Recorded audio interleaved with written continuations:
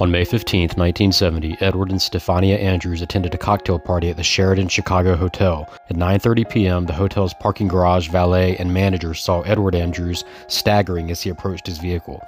When leaving the garage, the Andrews vehicle sideswiped the door. The valet claimed Stephania was seated in the front passenger seat crying. Edward then proceeded onto the lower deck of Michigan Avenue, where he drove south in the northbound lanes towards Michigan Avenue Bridge and Wacker Drive. This was the last reported sighting of the Andrews and their vehicle, a 1969 Oldsmobile. The Andrews failed to attend a dinner party the next night, and neither reported to work the following Monday. Police theorized that the couple drowned when Edward attempted a U-turn onto the lower level of the Michigan Avenue Bridge and accidentally drove into the Chicago River, but after multiple searches, nothing was found. In 1994, an informant told the police that the couple had been murdered and then submerged in their car in a Green Oaks, Illinois pond.